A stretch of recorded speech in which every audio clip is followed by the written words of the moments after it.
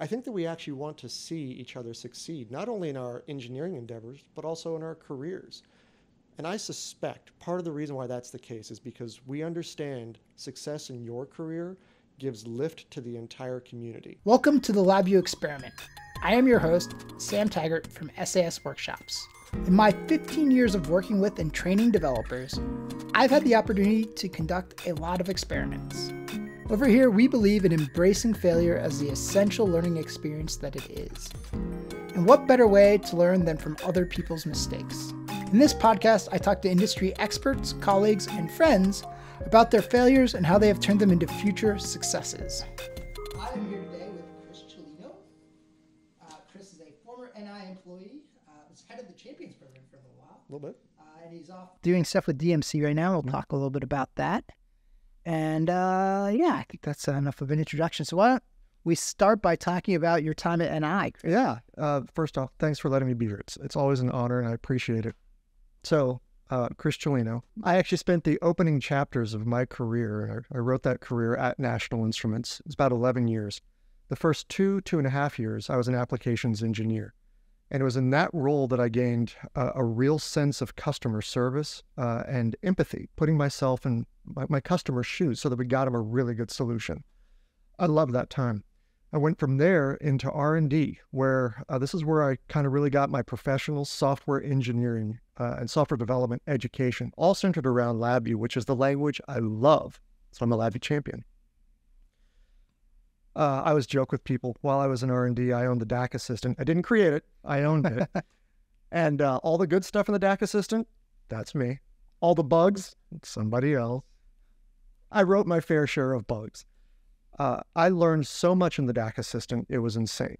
And I have people to thank like Reed Lee for that. He was my tech lead while I was there. Big shout out to Reed Lee. I decided that I really enjoyed, though, communicating. I loved teaching people about LabVIEW. And what I enjoyed teaching, what I enjoyed communicating was information that made their lives easier. So if I could teach them how to do something in LabVIEW, cool. But if I could pair that together with a task they were trying to accomplish in LabVIEW, that's what knocked it out of the park for me.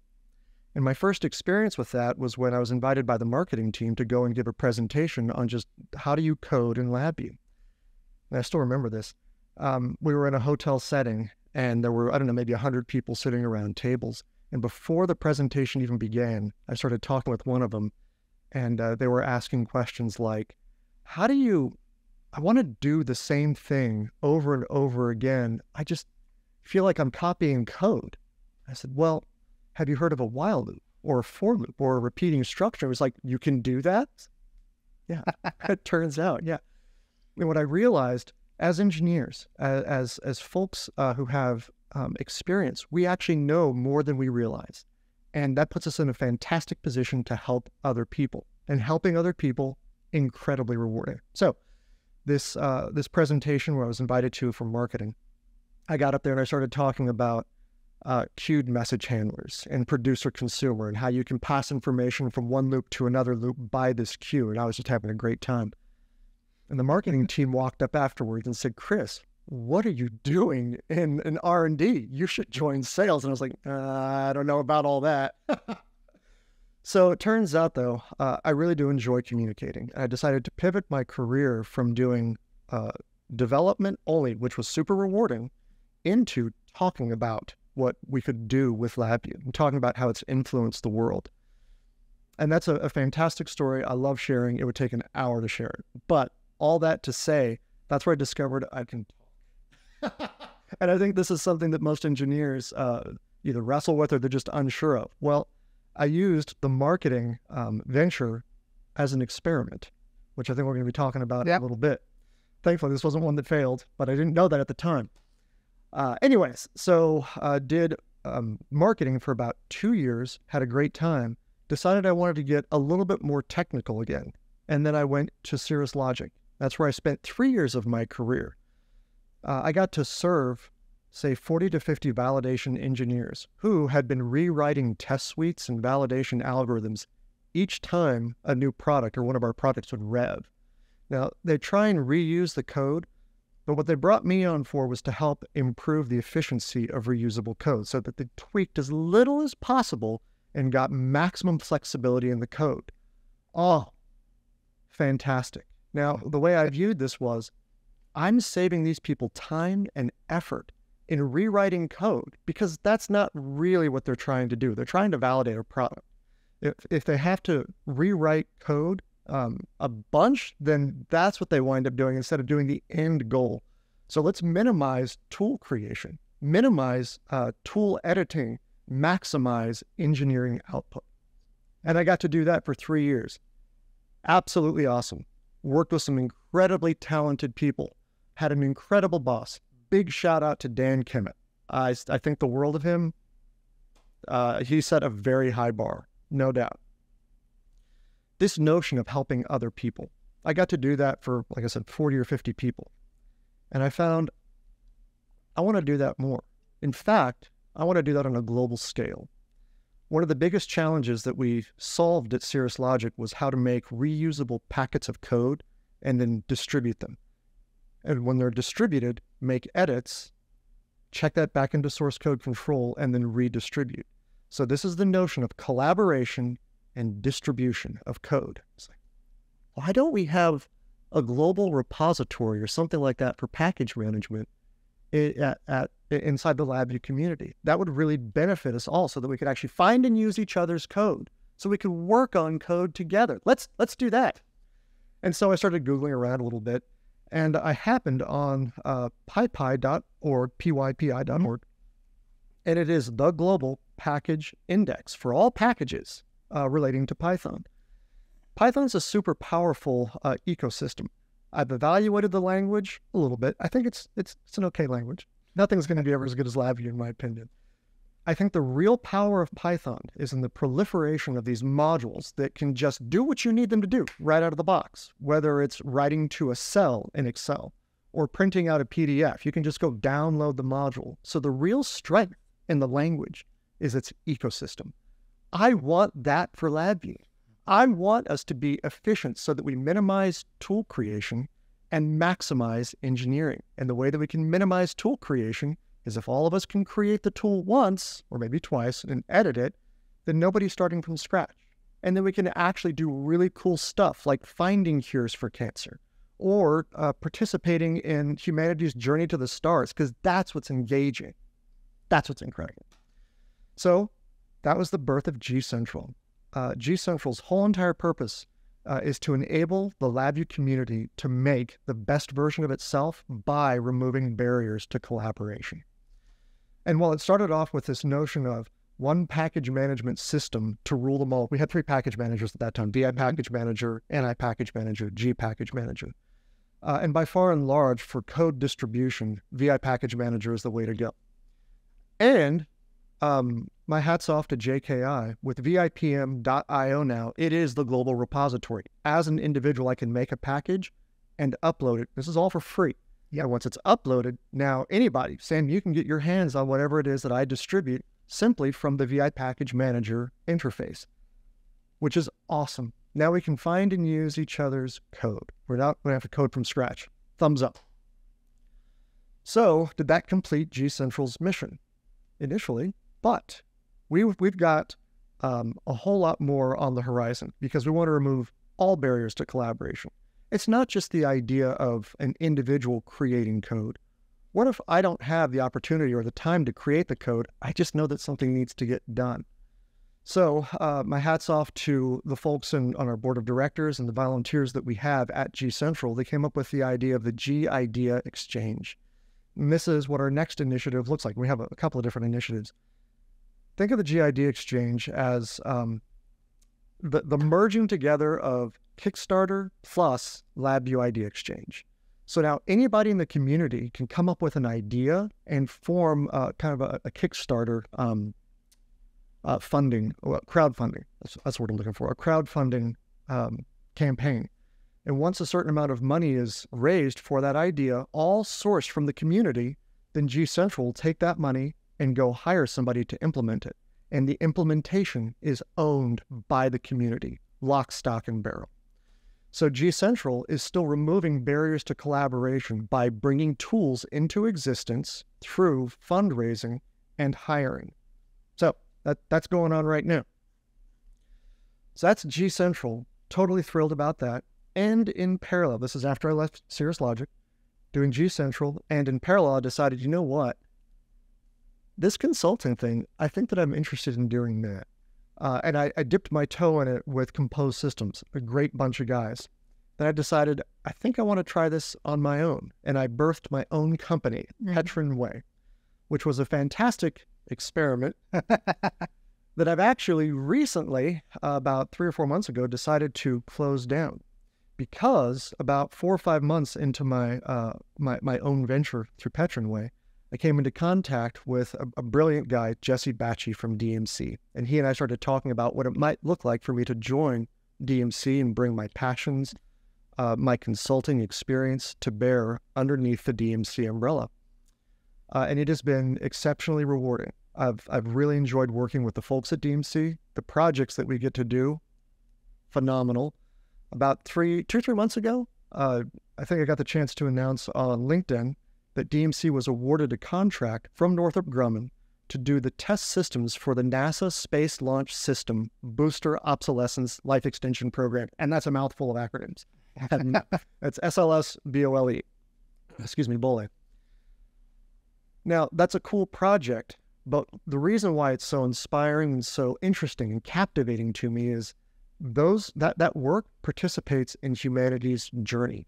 We're affecting individuals and people on a continual basis in a meaningful way.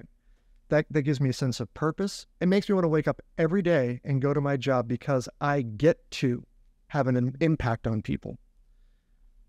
I love how much I get to do, who I get to impact, and who I get to work with. There's a lot of get-tos in my life, and I'm very, very thankful for it. So that is a brief summary of my career. Wow. Yeah, that was like a whirlwind tour. Yeah. And I could dive into any one of those and talk about it a fair amount. Well, I'm curious. So you talked about G Central eliminating some of the barriers to collaboration. What are some of the other barriers that you see? Oh, man. So I think that the barriers are, so we could talk about barriers in actual infrastructure systems that we have in place. Like, how do we do continuous development? How do I, as a contributor, write code in such a way and then have that code packaged and disseminated? Well, it turns out that delivery, it's non-trivial. So I think that there are some really great ways. There's some good systems in place that could grease those gears. That's one barrier to collaboration. Another one, I'm still convinced, it's how do I find everybody's code? Well, I can go to VI Package Manager and I can type in a package, but what happens if the code hasn't been packaged yet? What if it's just in an open source repository like GitHub or GitLab? How do I find people's open source repositories? One of G Central's initiatives is to actually start indexing and putting together a list of all the open source repositories. So I, as a community contributor, can go find work in progress and go contribute to it. And then the owner can disseminate it through continuous distribution. Another barrier to collaboration is how? What are the actual mechanisms by which I contribute to your code? What does it mean to branch? What does it mean to pull and merge? And how do I do graphical diffing? What does a good community commit look like in somebody else's repo? There's all kinds of, I think, best practices that we can start to disseminate. And so I think the primary barrier to collaboration there is education and knowing what it means to be a good citizen, and then how to use the tools at our disposal for things like Git commits, et cetera, et cetera. So there's all kinds of, I think, room for improvement there. One of my biggest challenges was the LabVIEW versioning issue. Oh, man. Because I wanted to contribute to Korea at one point, and I pulled down the source code. Okay, I could look at it, but it was written in LabVIEW 2013, and I didn't have LabVIEW 2013 around. It's like, do I really want to spend an hour setting up a virtual machine just to contribute to this? And it's like, yeah. Well, I think that you just hit on something big to begin with. You understood the concept of a virtual machine and sandboxing, right? And that's a whole entire lesson. People don't need that. Yeah, people need to learn those things. It's critical. One of LabVIEW's strengths and simultaneous weaknesses is the versioned code. and that there's some tools that are in place like VMware or VirtualBox or one of the virtualization technologies out there that can eliminate the pain, but it comes with overhead. So, well, that's part of the problem with software development in general, is that there's a lot of ancillary tools that you need to learn how to use. And particularly, you mentioned CI/CD. That is huge. massive. Because like you got to learn some sort of scripting, either PowerShell or Git Bash or something. You got to learn all kinds of networking stuff to make sure everything can talk to each other. That's right. Yeah, you got to learn YAML and all these other. Yeah, the networking thing that you just said, one of the critical parts. You might build a package on your build machine. By the way, have a build machine that isn't your development machine. Yeah. How do you programmatically get that package off of your build machine onto a network? You're going to need to understand how to do things like net use and make sure that you've got permissions to distribute to. That's just your local internal network. Yeah. There's a million little Lego bricks in the whole entire process. And it's quite frustrating in CI/CD when it fails, because it could be any one of the Lego bricks, and like you're like, you just go through one at a time. You're like, is this thing doing what's supposed to? This thing? That's right. And like, yeah, this actually begs an even bigger point. Creating the tool CI/CD, thumbs up if you can get it to work. When it goes down, it's a pain because there's so many small pieces. Yeah. When you make your tooling, it's important to put logging in place. Yeah. Some sort of a breadcrumb that you can follow so that you minimize the amount of time going through all the different Lego blocks if possible. Fab and Jorg, I think, refer to that as debug-driven design. That's a great term. I love, particularly for CI/CD, because there aren't many breadcrumbs there. No, and that assumes that you've gotten build. Well, I guess build is a part of CI and CD. Yeah. Build itself, I always tell people, build is as, if not more complicated than the thing you are actually trying to build. It's a complicated process, especially if you're using dependent PPLs inside of LabVIEW. Oh. Or if you have multiple targets, how you compile for maybe multiple OSs. It's a challenging problem to solve. Yeah, PPLs definitely go down that rabbit hole because you got to build them all in the right order and figure that out. And like, there's a bunch of tools for that. But big shout out to Phil Joffrain, who's just gotten through releasing a tool to help determine that build order for PPL. Is that Jovian Arts? Yes, it is. Okay, yeah, the GitHub Jovian Arts. Yes. What is he called? The LabVIEW Builder or something? I forget. I believe that's. It might have changed its name. Yeah. I wish I had remembered the name, but at DMC we're making heavy use of it. Yeah, MGI had a tool, but the MGI tool was kind of difficult to use. I mean, it had some. Yeah. So the MGI tool was more designed to take a look at build specifications you already had set up, and then just build them in the order that you specify. Yep. Which means you have to know the right order to build.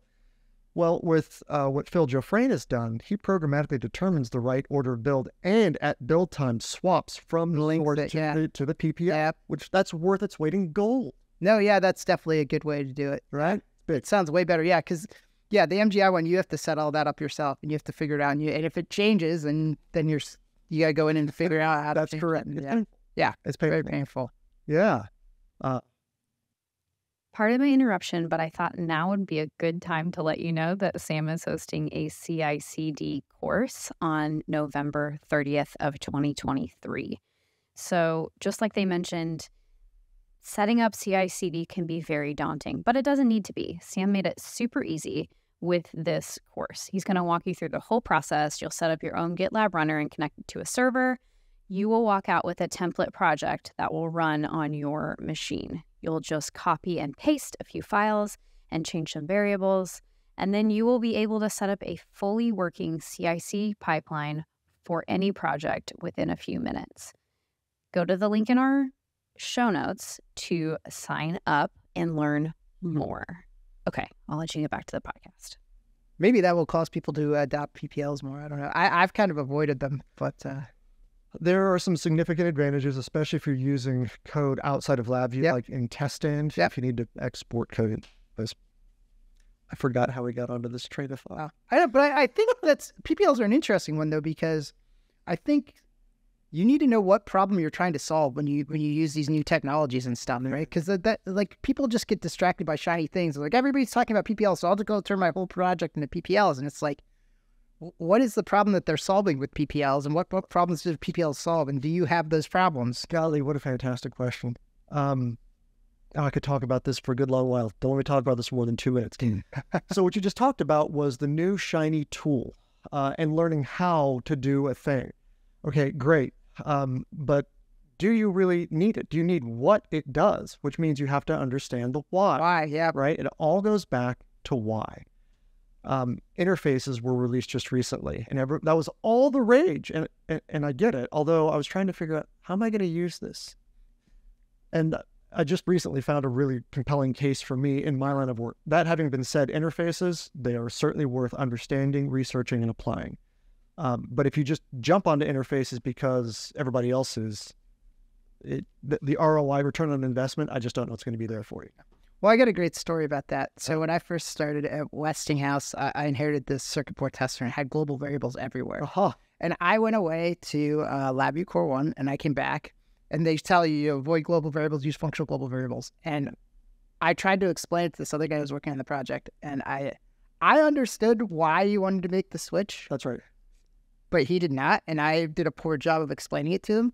And so he took and replaced every single global variable with an FGV that just had a set and a get. Oh my God. And that was it. And I was like, wow. I was like, you just made our code more complicated and did absolutely zero to solve the problem. That's all of the pain with none of the benefit. All right. Yeah. I was like, wow. I was like, yeah. Oh, so, yeah. Dude. So, but it was easy to swap them out. So it was, but yeah, that was like, core food. Because in order to actually eliminate the race condition, you actually have to change the code a little bit.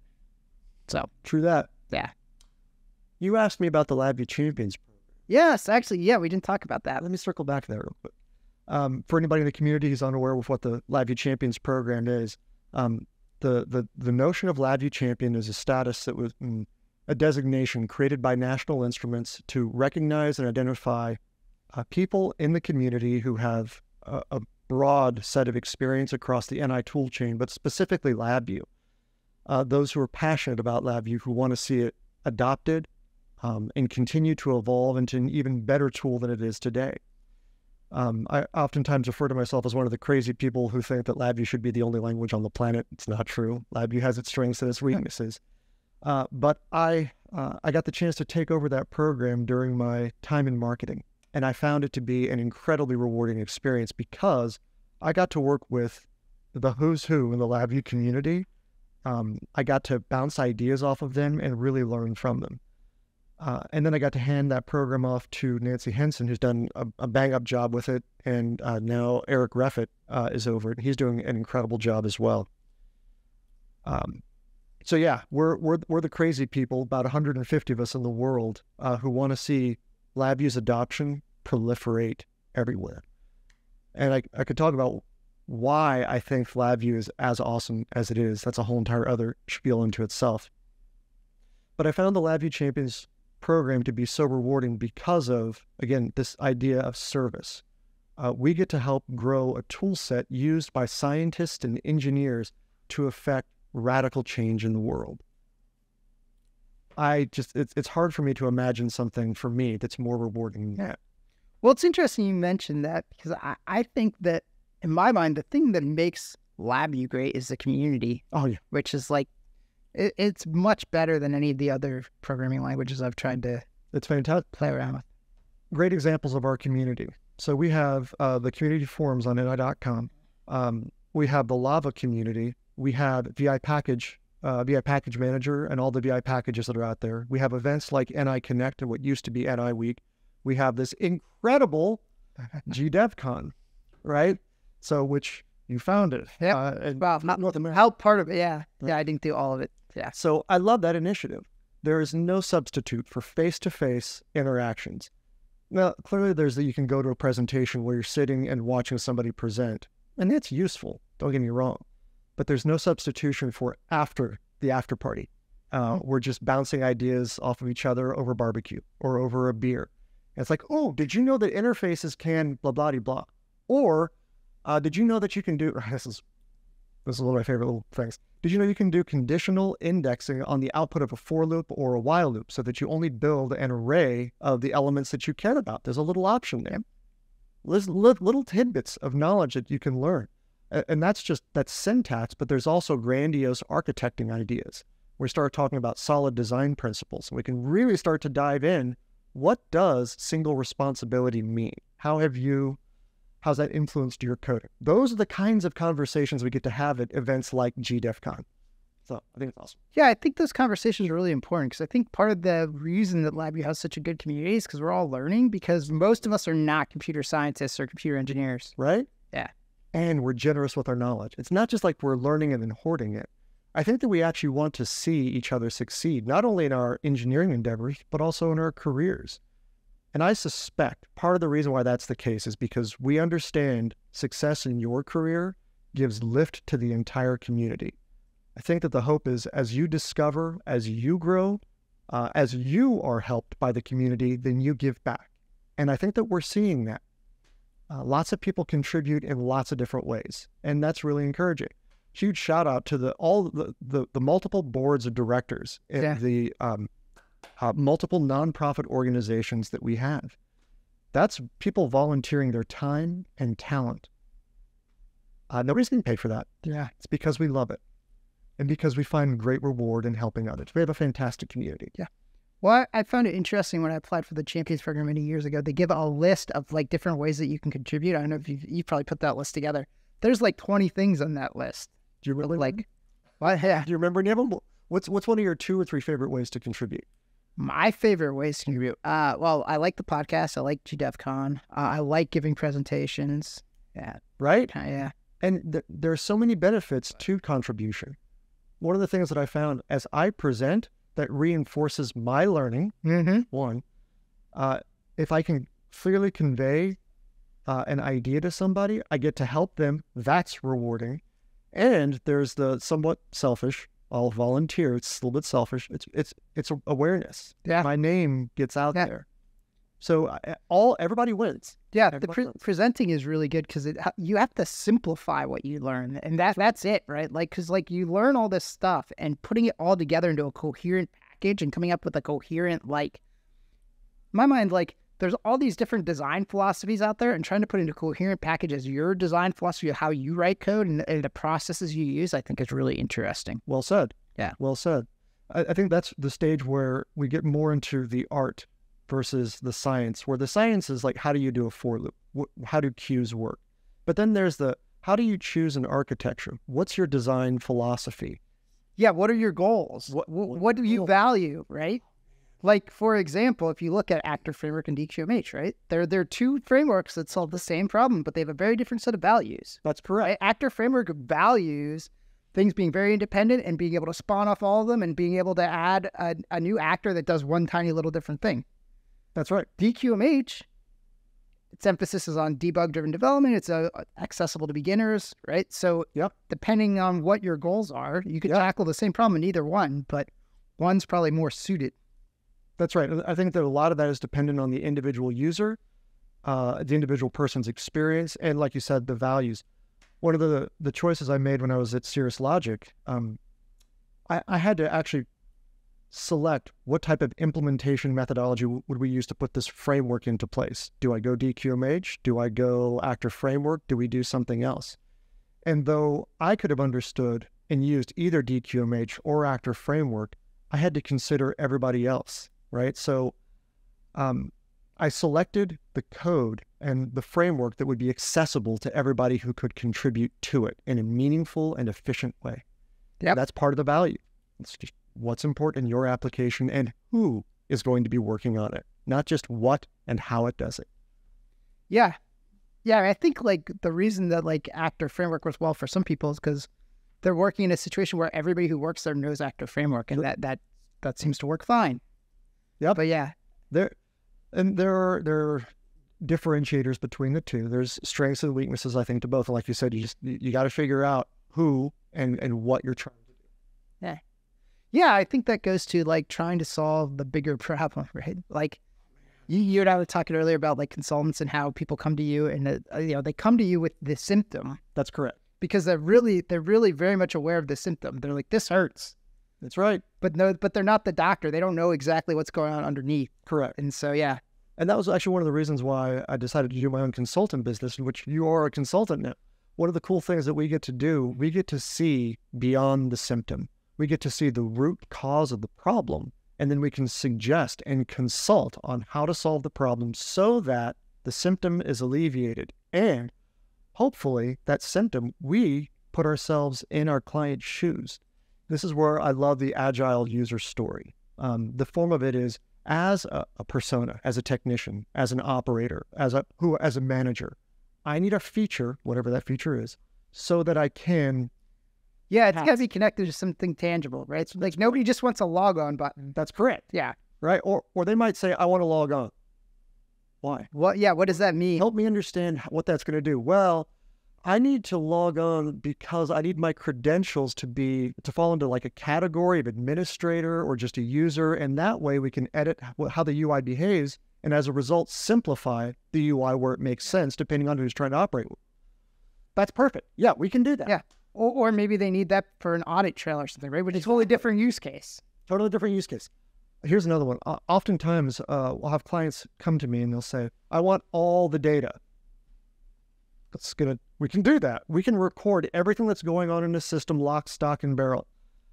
What decision are you going to try and make with that data? If I go, I don't know, it's just going to be kind of helpful to maybe have. Like, we can do that. It's going to cost resources, but let me suggest if we need to make trade-offs between things like hard drive space and maybe rate of writing, if we need to keep costs down there, let's figure out what decisions you're going to make based on the data and make sure that that's the data that we get. And then we can talk about cost for gathering all the data. Yeah. So the primary question is the why. Yeah. Why do you need the data? What decision are you planning on making? So yeah, I just ran into this with a customer the other day. They have an old test system and it spits out these CSV files and they wanted to load them into a database. And they were going to make one record for each data point. Right. And I was like, what are you going to do? Well, we're going to query the whole waveform. I'm like, well, then store the whole waveform. It's like yeah. That's correct. Because like, you don't want to sort through a huge table. Yeah. Yeah. Exactly. Yeah.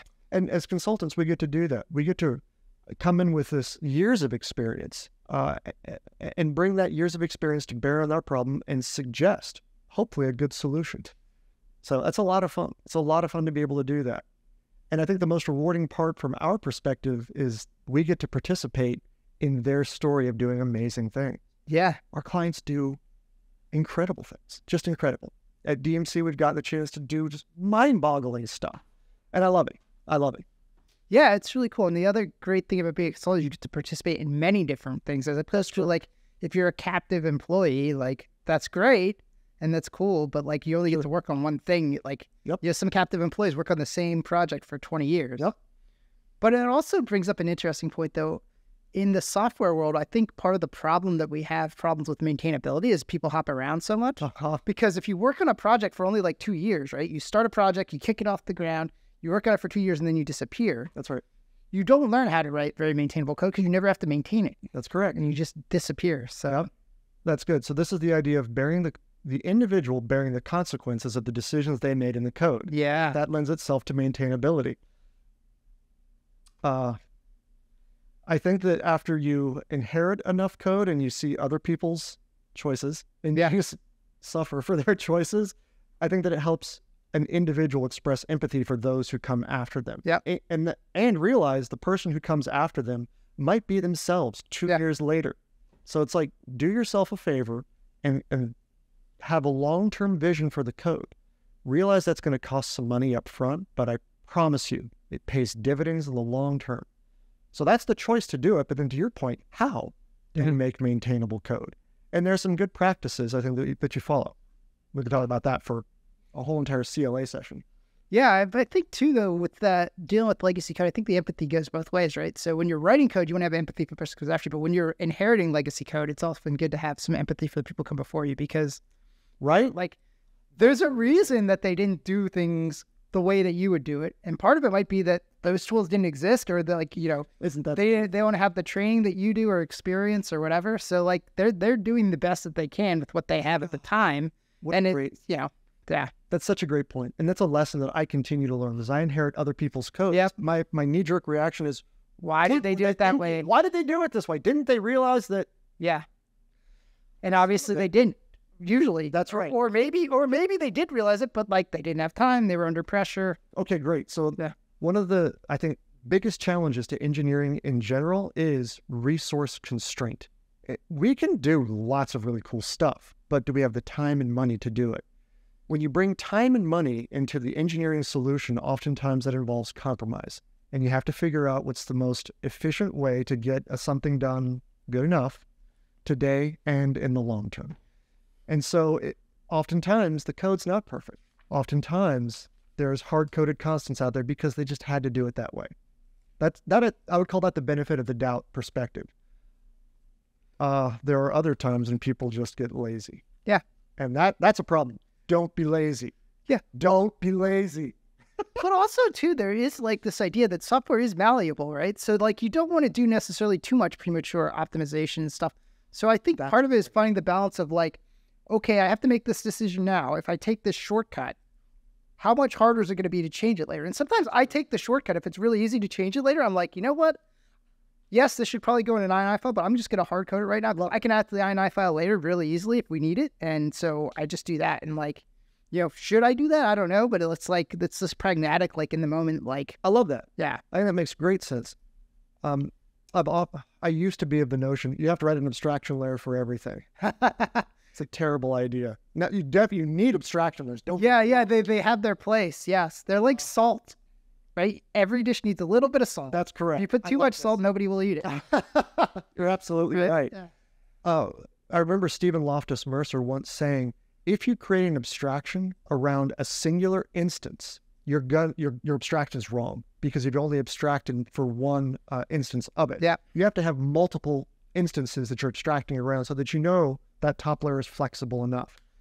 Now, to your point, do you use an abstraction? Maybe yes, maybe no. Just get the code out there first because it might not need to change ever.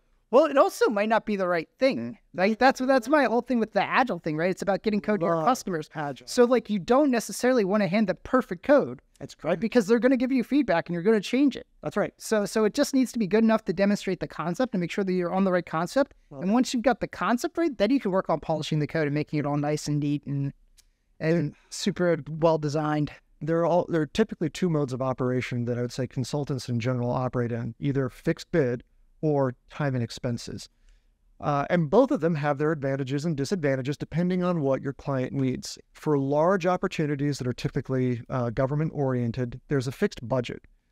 Or for whatever reason, a company says, I need to bound the cost. When that occurs, the way that we as consultants make sure that we meet that cost is if we know what needs to be done. Now, the advantage to it is we bound the cost. Thumbs up. The disadvantage is it puts a heavy burden on the client to know what's the list of things that need to be done. And mid-course, if we need to make a course correction, we can do that, but it falls outside of scope and we're going to have to talk about change orders. That's the disadvantage to fixed bid.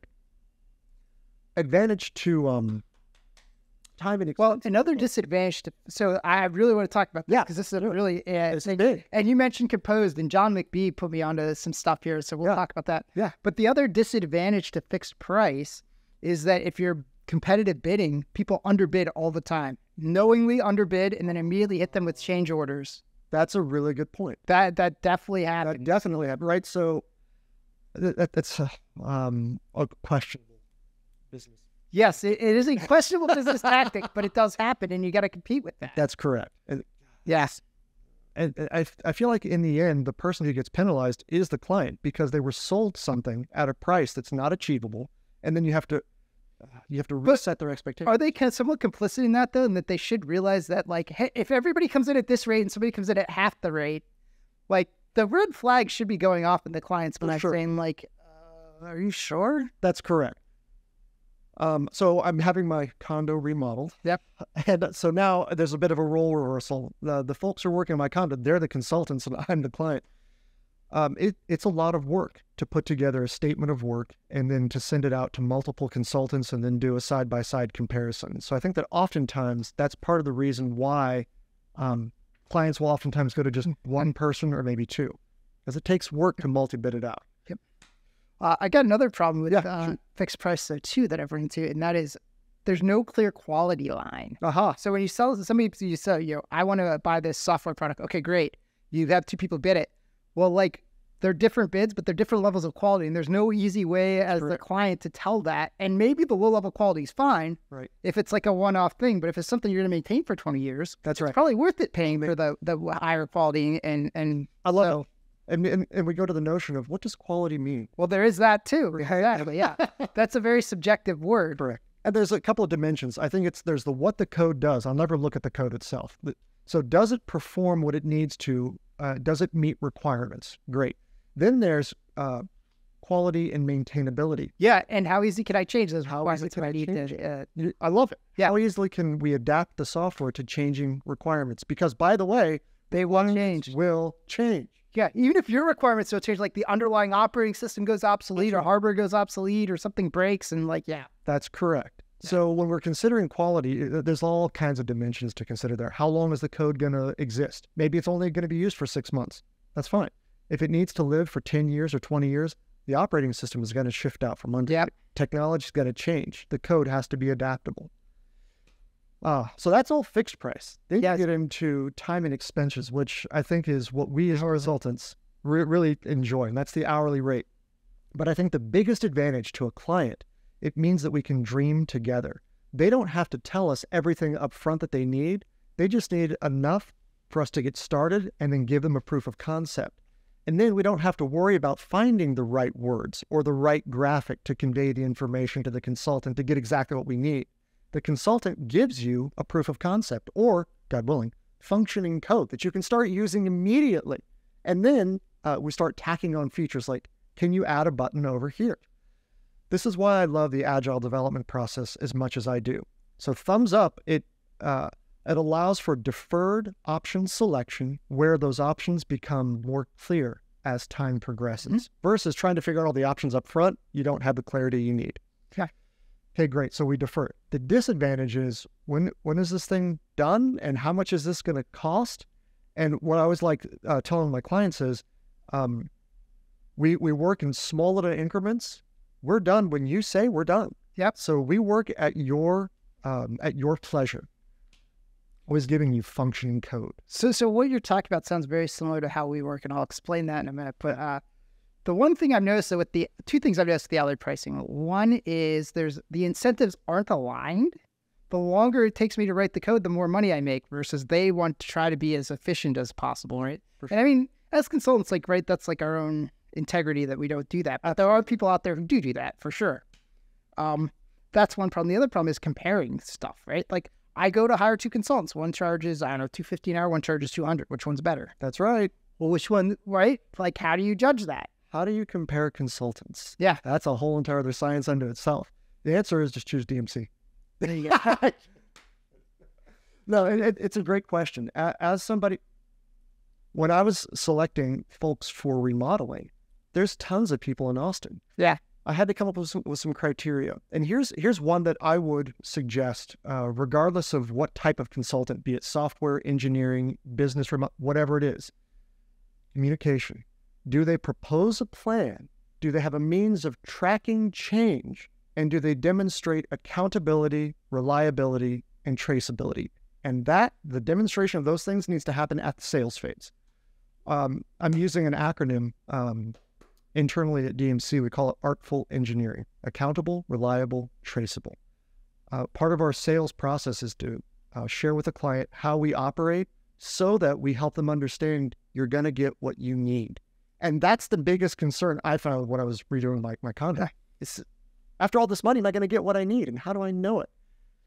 As a consultant, I will say that is probably the best sales process, is to just explain your own internal process to the customer and make sure the expectations are clear on both sides, right? So they know what you're expecting from them. Like if you're working in an agile way and you expect them to show up every week for meetings, tell them up front, be like, you're going to have to send somebody to this meeting every week, right? So they're not surprised. Yep. Yeah. Huge red flag for me.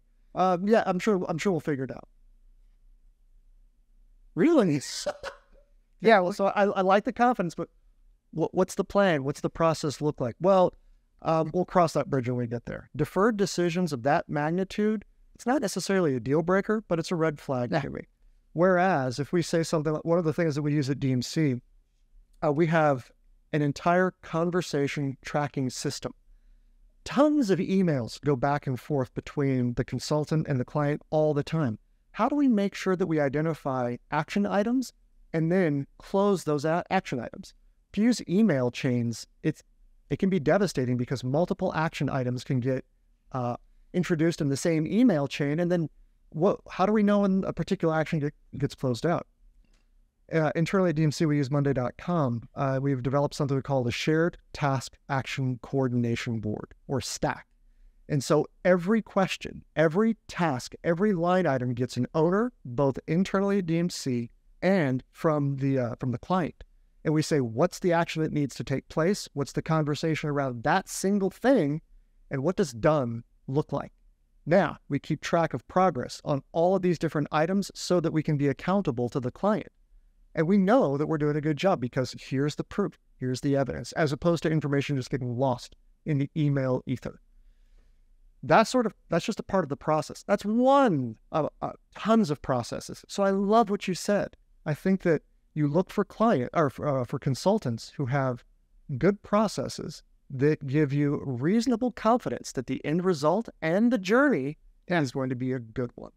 Yeah, I think part of that too is managing risk as the project goes along. And I think, you talked about doing things iteratively, and I think that's a great way to manage risk. That's what we do, right? So if you're doing things iteratively, like part of it depends on how you price things. So like we talked about the pricing thing. So what I do, I learned this from John McBee. I don't actually charge for any number of hours. I charge for like 2 weeks at a time at an iteration.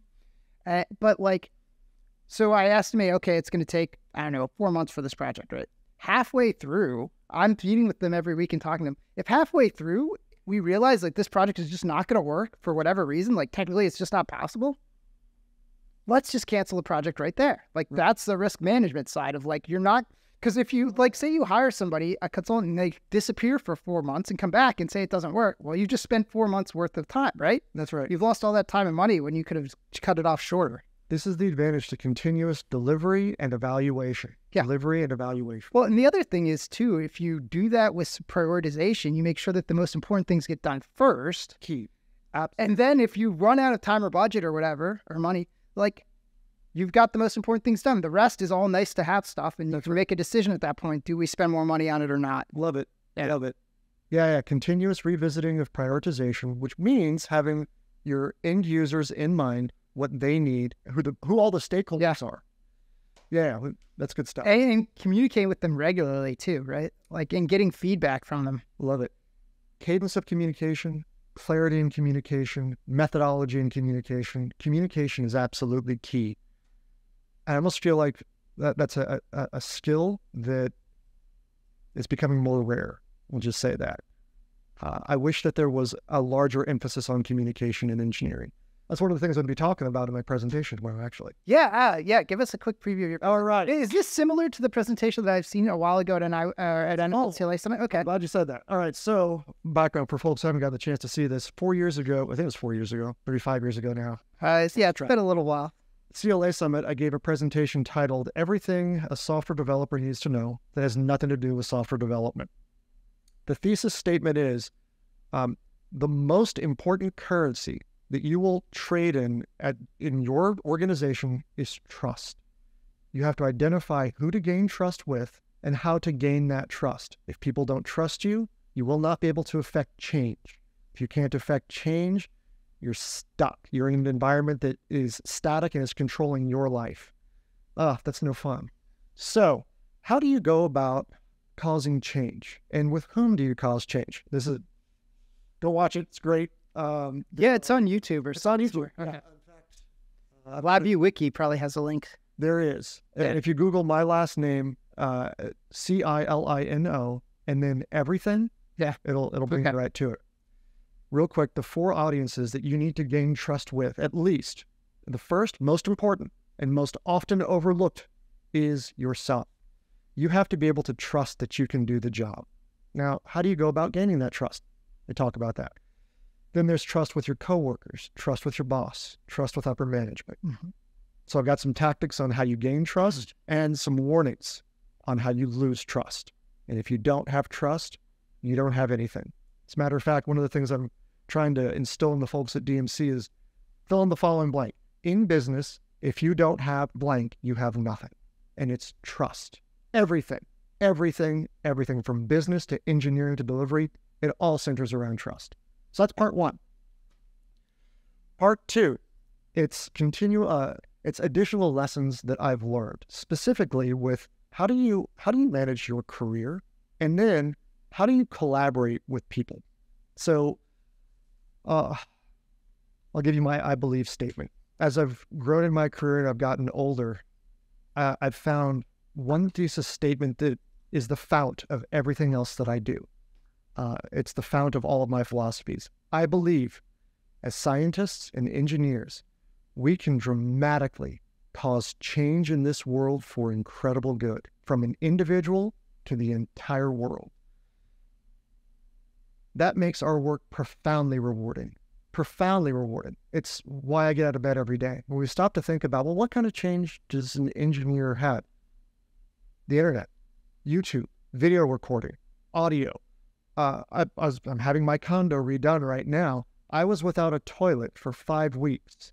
I have gained an incredible appreciation for the designer of the toilet and running water and clean running water.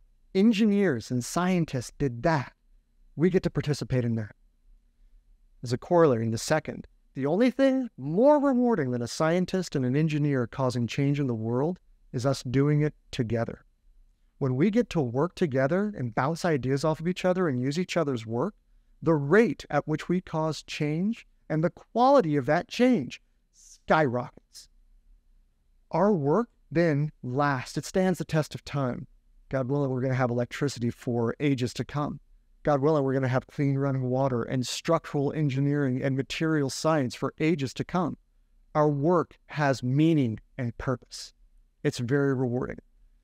So I take those two things, what you do, your work and where you do it, the organization that you're at, that's category one of lessons I've learned. And then how you work with others. That's all kinds of category two. I've got 4 or 5 little quips in little philosophical statements in each of those two categories. I'll give you an example of one of the career ones. Choose where you work every day. Choose it.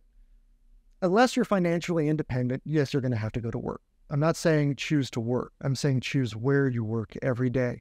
Show up to your job because it's something that gives you joy, that you're passionate about, that you have a real sense of ownership over. If you don't, your creativity, your talent, your passion, and ultimately your time is wasted. You are not realizing your full potential. It's not rewarding, and you're going to have a hard time getting out of bed every day, I promise. Well, what are some of the qualities of a company that you might select, and why is it important that you choose? We'll talk about that. So that's from the career side of things. Communication. This is just another one.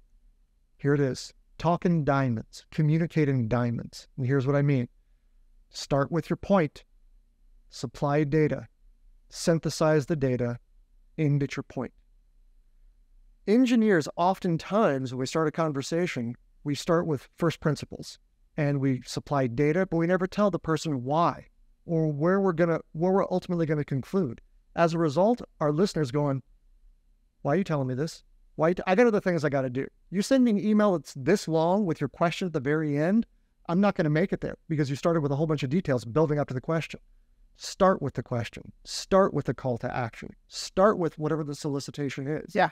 Or even make it a suggestion. Or even I do that when I send clients things. I never like if I've got a question I need to answer, I said, I'm going to suggest we do this. Perfect. Here's all the data that supports this. Do you agree? Correct. With my assessment? I love it. Yeah. Because then you're providing them with direction. You make it easy for them to say yes. And if they decide they disagree, they have the ability to disagree. And they have all the information they need. So it's suggestive. You've got recommendations. You can provide options, advantages, and disadvantages of each. Here's your recommendation, but here are the other options. Yeah. Other options. What do you think about that? I love that. That's one of we have this template in Confluence at DMC called the decision behind the designs. And it's what's the question? What are all the different options? For each option, what's the advantage and disadvantage? Which option did we select and why? Yep. That's it. Yeah.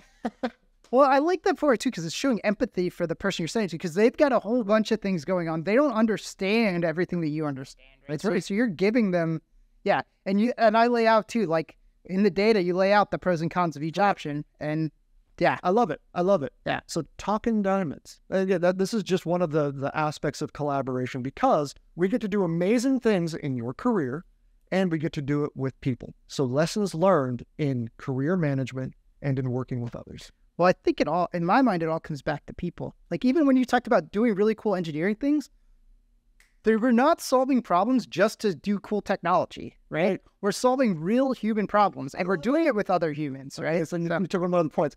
So one of the other bullet points inside of careers: know the value of your work. The value, we talk about value propositions. And how do you know a value proposition when you see one? Here's what I suggest. The value proposition always terminates on people. It's people using your solution, whatever task they are trying to accomplish. Who cares about the how? Yes, it's important. I get it. But ultimately, it's people. So value propositions that are meaningful and impactful always involve a person. The analogy I'm going to use is, what's the value of the hammer? Okay, well, a hammer drives a nail. No, that's what it does. That's not why it's important. Well, a hammer uses transfer of momentum and conservation of momentum and Newton's principles. No, that's how it does it. Why is it important? Because it allows the person holding the hammer to create efficiently and to build structures. That's its value proposition.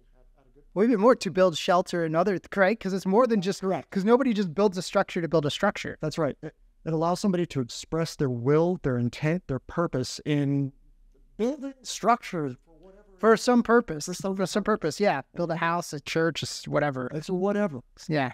And it terminates on people trying to do a task. Again, that's the reason why I love user stories. As a person, I need a thing so that I can. Understanding the so that I can as the implementer is critical. Awesome. Absolutely. It gives meaning and purpose. It's rewarding. To that point, I think we should end with that statement, because that ends on people. So I think that's a great ending point, Chris. So I could totally continue this conversation. It's been great. I very much enjoyed talking to you. So yeah, you bet. Thank you. Absolutely. Awesome. In today's episode, there was a lot of talk about how the LabVIEW community comes together and helps each other figure things out. Sam, Malcolm Myers, Nancy Henson, and myself have come together to start a new conference focused on just that. The LabVIEW Consultant Summit will be December 14th, 2023, virtually. At this summit, you'll have the opportunity to bring your questions about being a consultant, running a business, marketing, how to sell to clients, anything else you want to talk about. If you'd like to learn more about this conference or attend, find the link in our show notes. Thanks. That's it for today's episode of the LabVIEW Experiment. Thanks for listening. If you have any comments or questions, head over to thelabviewexperiment.com and drop me a note. And don't forget to subscribe to the podcast and follow us on Twitter and Instagram at @TheLVExperiment.